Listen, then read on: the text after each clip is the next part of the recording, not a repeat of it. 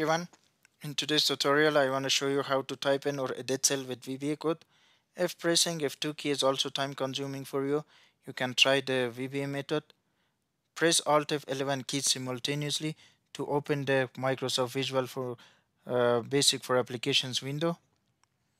In the Microsoft Visual Basic for Applications window, please double click the sheet name in the left bar to open the code window and paste the following VBA code into the window.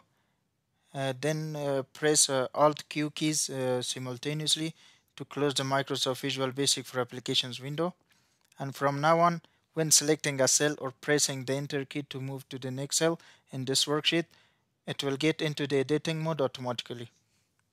As you can see, I will click the cell and it will automatically go to the editing mode. If I press Enter, it will also go to the editing mode automatically. Please do not forget that the link to the VBA code is provided in the video's description.